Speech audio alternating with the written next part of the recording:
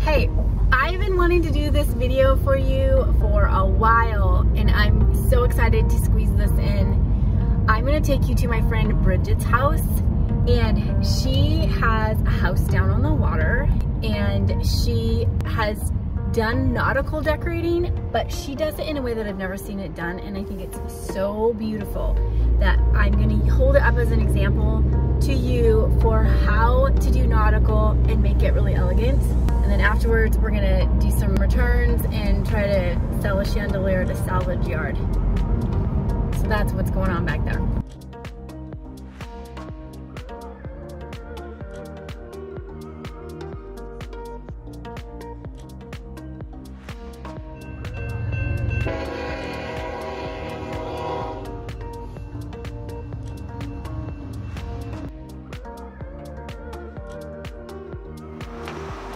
Bridget! Hi, come in. Okay.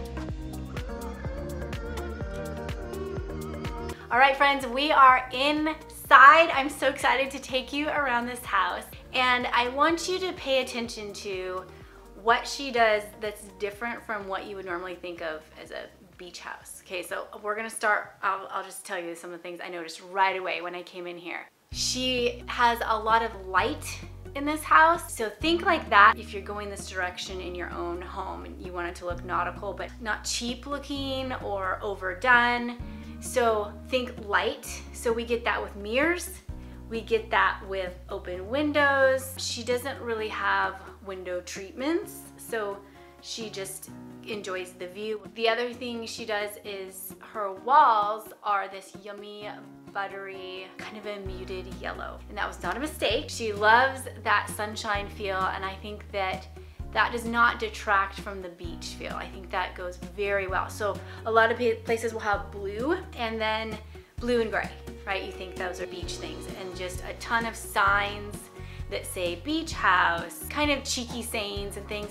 I don't see any of that going on here. Lots of mirrors, crystal, light, lots of shells. So this is the front room. This is her living room that we're in. And so you come in, she has beautiful view of the sound. Even up in her transom above her front door, she's added starfish. Then she does a really good job adding in tables for, as you know, like we need lots of small tables. Everyone needs a spot wherever they're sitting to be able to set something down. That's one of my rules. That comes from Albert Hadley. And so we have tables that she's just kept throughout the years. Some of them are hand-me-downs. This one here by the front door has shells that she starts to show off, and then she mixes in these faux ferns. She got these at a garage sale. Her lamps, I like how many lamps she's put in the room. I actually think you don't even need overhead lighting if you're willing to put like 6 lamps in a living room. I think they're very flattering and cozy, and just, I think people don't do them nearly enough. We need more lamps in the world. Her gold floor lamps are from HomeGoods. And actually her table lamps, which have a really, almost like an urchin vibe to them. Be subtle when you're going nautical. I think that's part of the secret to doing it really well.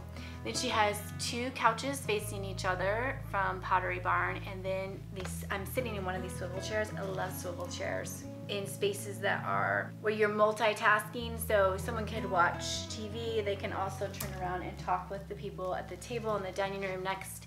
So that's a good design tip. Her slip-covered ottoman is from Ballard Designs. This is an old one. It has the cute ties on it. And then throughout the room we see a collection of her shells. I mean, her whole mantle here is all different sizes of shells and textures, and so see how she pulls out the creamy yellows and then the peaches and the mauves. I feel like that's a really high-end take on nautical. And she has things in different heights, and she added in candles and fairy lights, and almost looks like a really awesome garland, but it's just all pieced together.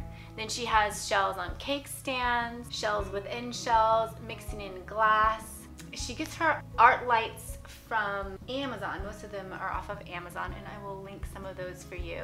Her mirror is this big awesome mirror is an old one from Costco. All of her shells, it sounds like, are from travels and gifts, and so there's stories and sentiment behind all of it. And then oil paintings. That's where we see really the only blue and grays going on, and a lot of her paintings were thrifted. Okay, now let's head down the hallway. We're gonna take a look at the bathrooms, bedrooms. There's a den, an office. The paintings right here are watercolor, so actually that's a good thing to be looking for this look. Oil painting and watercolor.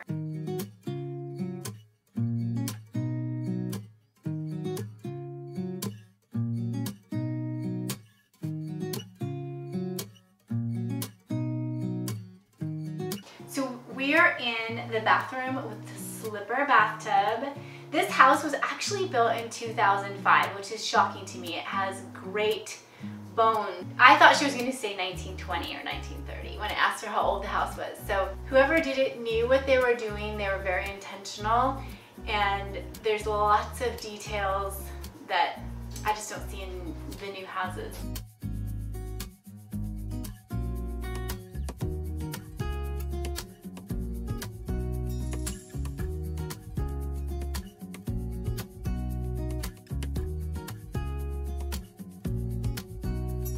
Again, we have our gold frames, our paintings. Think about what you need to use in the bathroom and then dress that up somehow. So for instance, she has her little table here and she keeps all of her soap in a seashell. Then she has the plug for the tub. I thought this was some vintage, unique weight or something. She says, no, that's the plug. She keeps it in a little votive. Then up on the counter, we have another shell, and it's not a soap dish, it's just shell, and she's using it like a soap dish. Oh, what's this shell doing right here? Oh, now I can't get it back. It's great. It's okay. It's temperamental. I'm afraid I'm gonna break it. Want me to come in and do it? Yes. I don't know the color of the vanity here, but it's beautiful. It kind of, it might be like a Chantilly lace or divine white from Sherwin-Williams. That's my guess. But so the basin looks like a seashell. The counters are onyx, which I have never seen. And she's got her yummy coral and her caramely buttery yellow. So whoever built the house had a really good eye. This feels very nautical but not screaming. And then always add in a lamp if you can in your bathroom. This soap she got at Home Goods. She does a really good job with finding stuff at Home Goods. Okay, one of the things that I want to show you in this bathroom, I thought this was a window, and Bridget said no, it's stained glass. They're not really using it for anything, but they added a light. There's an outlet in there. It looks like a window. I think this is such a great hack. Actually, it had red here, and she just took a paint pen and turned it to gold. So if you find something at a salvage store and you want to change the color, you could do a little bit of that. Right, and then I was saying to her, you could add shelves and use it as a medicine cabinet if you wanted. So that's an idea for you. One of the things she does, I notice, is she dresses up her windows. So not really any curtains or anything, but she'll add in, so this was actually a placemat, and she keeps it in here all the time. Oops. She keeps this in here all the time, and it just acts as a beautiful addition to the screen. And then she's always adding seashells in for the light to pass through.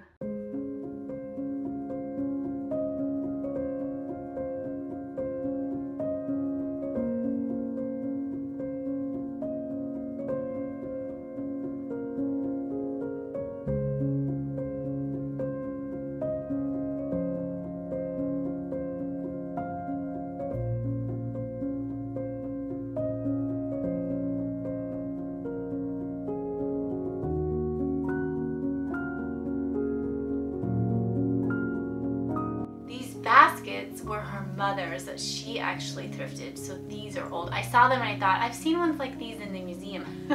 So then we have a gallery wall with a collection of boats, and this middle one, actually her husband was a firefighter on I think it's called a fireboat. Is that what you call it? So this is very sentimental. Her lamps are thrifted. This one that looks like a rope ball is from Home Goods. I love how she's got her linen books stacked up. I'm not opposed to sailboats, I actually love them, but Bridget has them collected. So if you do things that feel super nautical, that's okay. Just put them all together like she did here. Most of these are thrifted. And then her husband's desk is actually a dining room table. So that's what my husband has too. I think that's always a great option. Don't pass over dining room tables if you're shopping for desks. A tip from Bridget that is really fun, especially for grandkids, is to do this. Instead of keeping your photos in books or hidden away, she puts them in big bowls, and then the kids come over and shuffle through them, and it also doubles as a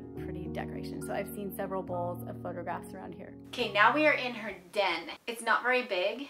She squeezed in a full-size couch and a love seat from Macy's.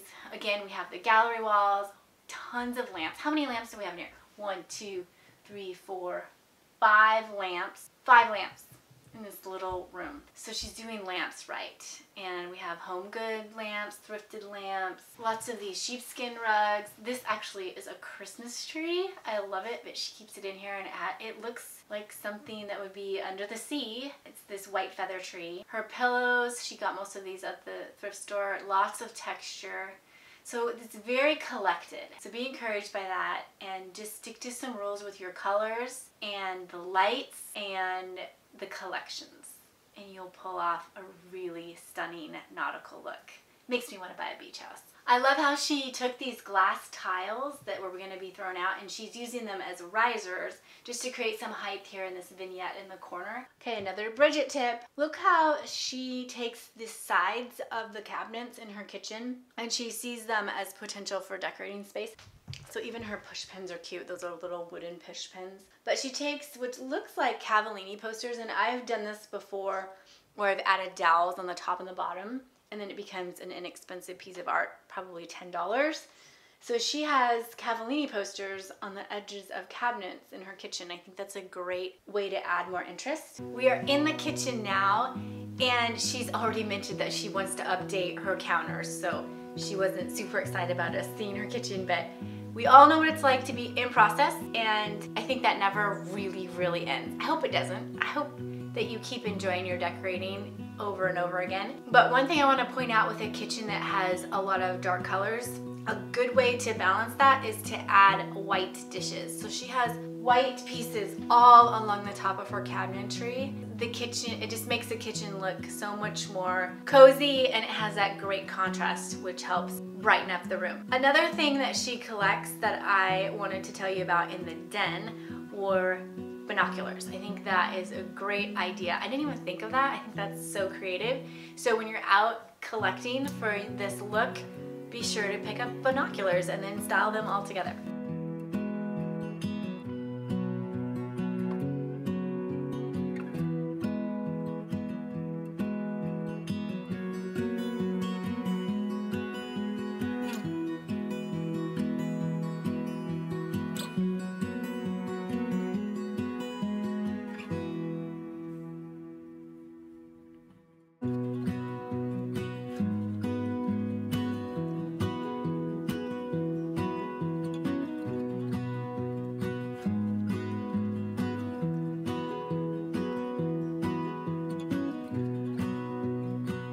I mean, can we just check out this view for a minute?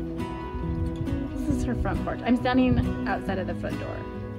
She's got shelves along her railing. And I just keep finding things to show you guys.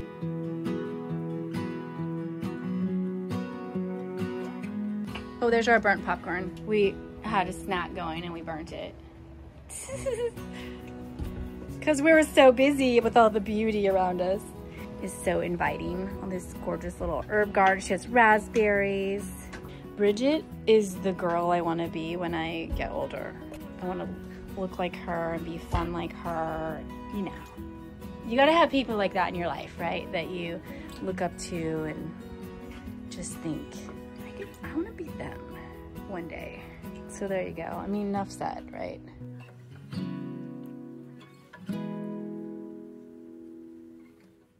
Yay, we did it. We finally got to tour Bridget's beach house. Oh my gosh, did you just love it?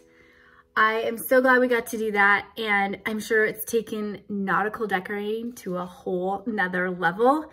And next week, I'm going to show you actually my powder room. It was on my blog. I redid it. I put it on the blog years ago, and I never put it on here. And I realized that recently that we need to actually do the true reveal on here.